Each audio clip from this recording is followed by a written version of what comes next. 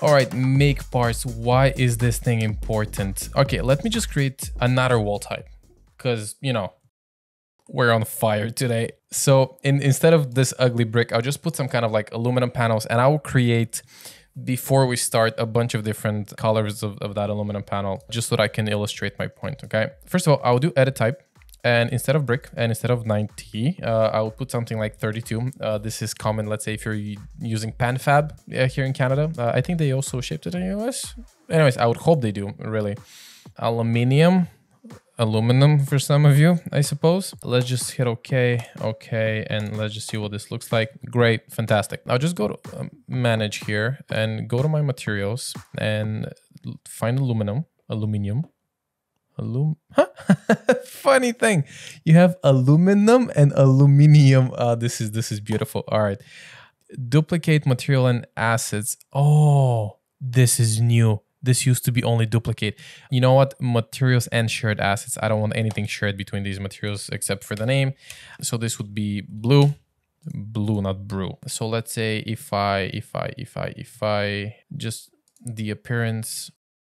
Come on very quickly. You know, I'm actually not that worried about the rendered because we're not rendering today, but I'm just gonna put some kind of a blue here and apply, and then I'll just kind of duplicate this and the shared assets.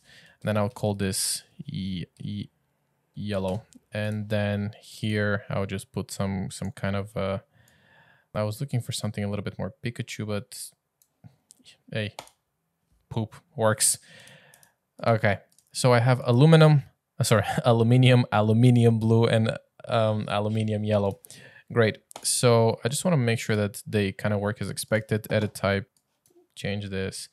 Then if I go to aluminium blue, and if I say okay, well, they really don't. Maybe one of the reasons for it is because if I go and shut it, there you go.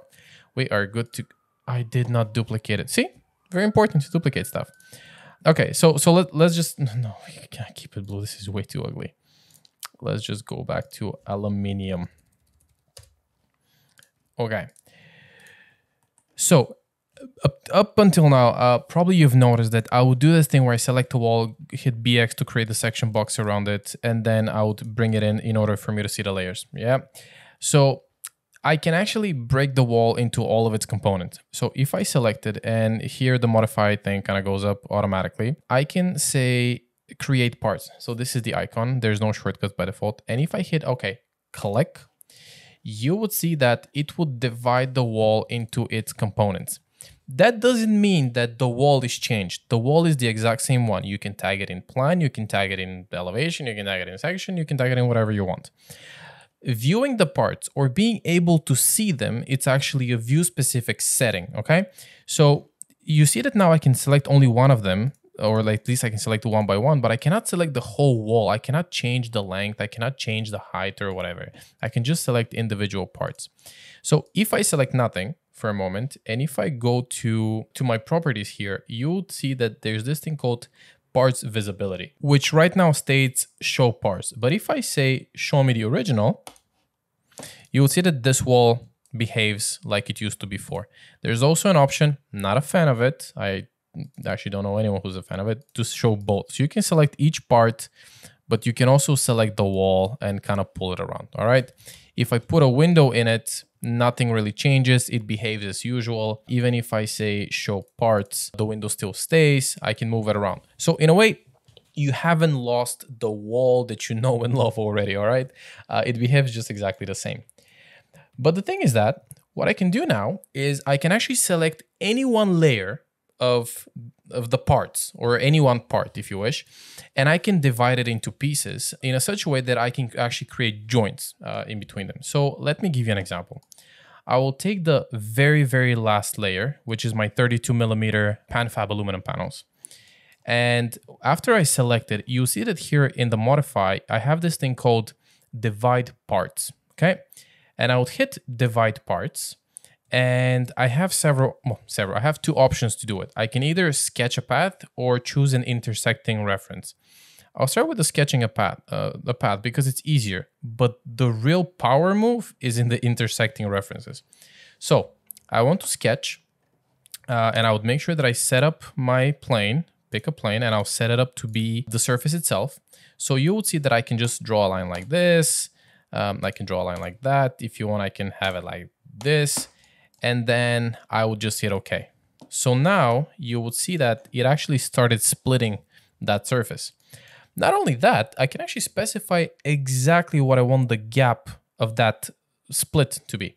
So let's see if I'm still using the example of Preamp here in Canada, I would say something like 19 millimeters. And you'll see that this gap actually widened. I can do something like 25, so it's a little bit more dramatic, and that works. And I can say, okay, so you see that I just split my wall into several different parts. If I ever am not happy with the way I split it, what I can do is I can select it, edit the division, edit the sketch, and I can say, hey buddy, I wanted it to be a little bit straighter here or whatever, hit okay. So now you're good to go.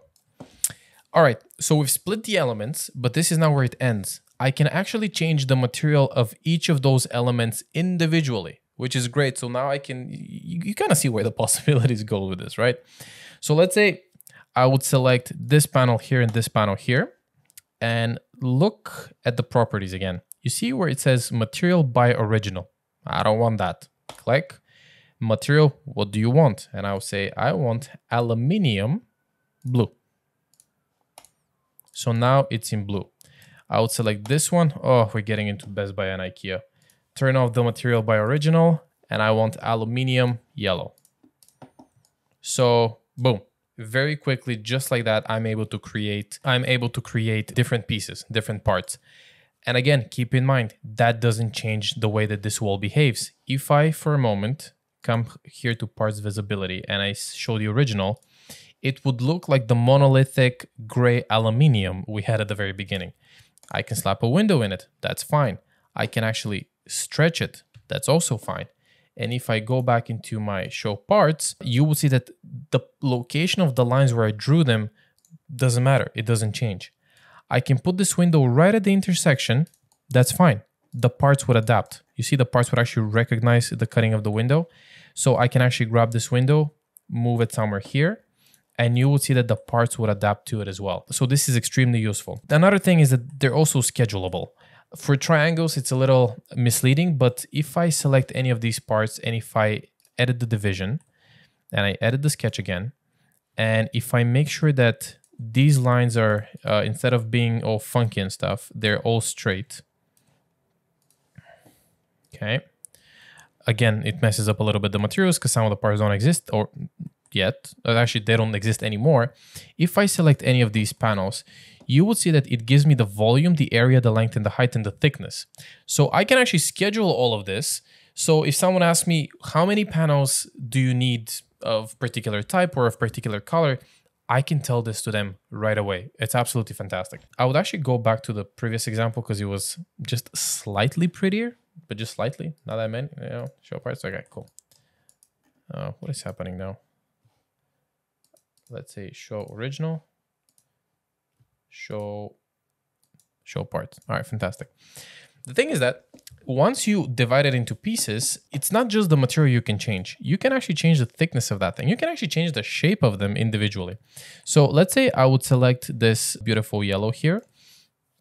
And if you kind of look at the properties again, there's this thing called show shape handles. And I want you to click this and just watch the handles appear.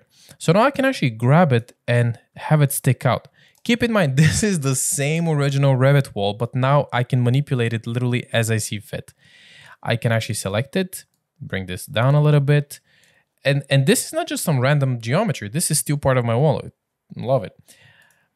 And, you know, I can actually grab this one. I can say, show me the handles. Make it a little bit bigger here, make it a little bit shorter there, and so on and so on and so on. So this becomes very useful. If for whatever reason I see this piece and I just don't want to see it anymore, I can, let's actually use the blue here as an example. It's going to be more of a contrast. Here at the top where it says exclude parts, click, gone. It's not gone, but it's just excluded. That's all it is. I can select it again and I can restore it so it would come back. So this is also a way if you have certain patterns where certain things need to be in reveal and need to be pushed in, that this is an opportunity for you to do that. It's great.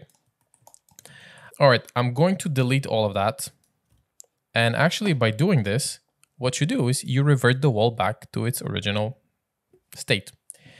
And let's do the power move where we're going to dissect this wall using not just lines, but we're going to use reference planes. And this is where the power move is because it actually gives you greater control outside of the wall. So you'll be able to change things like reference planes and grid lines, which in turn are going to be manipulating the wall. So you don't have to kind of go into it every single time, okay?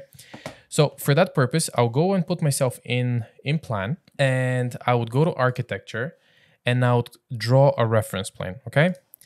And I'll draw a reference plane, let's say here, and I would give it a name. And this is important because you actually have to give it a name because you can end up having, let's say, 1,000 reference planes in a very big project. Revit is not interested in keeping track of all of them for you to be able to split a surface. It's only the one that you would name, okay?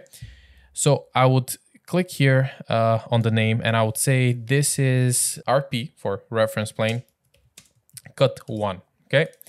And then the funny thing is that if I copy it, I just want to constrain it here one time, the next one will be called reference plane cut 2, similarly to the grid lines.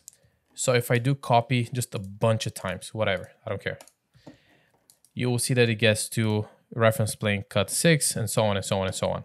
And I'm just going to put this like dimension line in between them because I'm very picky. I have a limit of how big these panels are. I need to make sure I don't surpass a certain length, let's say 8 feet or whatever it is. So I'll do the WD thing again, where I split my screen and I would select my wall again because I want to create the parts, go back to the same now familiar place, which is called create parts, hit it, and the parts are created. Fantastic. I would choose my external layer, which is my 32mm PanFab aluminum panel. I would divide the parts, and this time, instead of saying edit the sketch, what I would say is use intersecting references, all right? Click these, another window opens, and these references can be your levels, it can be your grid lines, and it can be your reference planes. In this particular case, the only thing I'm interested in is cutting it with my reference planes. And not grids, reference planes, thank you. So I can go click, click, click, click, click, click, say okay, and you would see that the cuts are already in place. Same thing, I can say, I want you to give me a 25mm gap in between them, hit OK, and now my gaps are there. So now the beauty is that if I want to change the location of this particular gap, I don't have to come here, edit the division, edit the sketch, and so on. All I need to do is grab this reference plane and let's say 1 meter here, and it would move. I can move it here, it would move with it. So this is an excellent way to create some kind of a rhythm on a facade. Change the material, because keep in mind, you can still do that, right? I can select it, material by original, no thank you. I can even kind of go to a little bit of a perversion, go for cast in place, concrete, whatever. And actually I can change all the materials one by one. And so this also begs the question of how you deal with this in elevation, or at least in your elevation views, because keep in mind, seeing the part is view specific, right? You didn't change the nature of the wall. Yes, you told Revit, hey, I want you to look at this wall in a little bit of a different way because I'll be splitting it in just a second, but you're still dealing with the same wall. So when I go in my elevation here, so this is the wall I'm facing it, and if I go in, unless I explicitly tell Revit that in this particular view, which can be part of my view template, that I want to see the parts, it's just not going to show them to me. The Revit doesn't care. So I would come, and while I'm in my view, I would do parts visibility, show parts, and now I can see them. And you can see how the reference plane is right in the middle. Another reason why I love using this particular method is that when I need to dimension these panels, if I'm using reveals, let's say, which we just covered, it can be a little bit difficult to dimension these, okay? But in this case, in my elevation view, I can, say something like, okay, these are the dimensions, and I can come inside. Oh, this sounds so bad. And then I can put that this is on center. and I would just distribute this all over again. And the manufacturer would know, aha, the middle of my joint is right here, and this is the distance between them. So then they can manufacture it according to this. So even if I move a panel a little bit, or in this case, I'm not moving the panel, I'm moving the reference plane, my dimension would follow. And so it would my annotation. We do this for panels. We also do this for windows, but again, a topic for another conversation. So I hope that, so anyways, this concludes the how to wall tutorial in Revit. I really hope that even though we started with something extremely basic as to what goes inside of a wall, by the end of this, you feel a little bit more masterful with walls in Revit. Hopefully, if you're a beginner and there's something about it that felt intimidating, well, this wouldn't be the case anymore. I would encourage all of you to experiment as much as humanly possible. Please do, because the more you do, then the things that feel intimidating now would just become a mechanical kind of like muscle memory, and you'll be able to do it over and over and again. It also makes troubleshooting a lot easier. And most importantly, yielding a software correctly and in depth would help you create better buildings. And this is literally what we need now. We need better buildings. We need good buildings. We need good visuals so that all of us can enjoy it and the public can enjoy it too. My name is Daniel. I really hope you enjoy this. This is a small channel, so please, if you enjoyed it, tell me about it. If I missed something, just put it in the comments and tell me about it. I would actually like to hear your opinion. I would like to hear suggestions. I would like to hear success stories, especially, you know, typical YouTube stuff. Hit the like button, hit the subscribe, whatever. There's gonna be more coming up. All right, guys. See you on the flip side.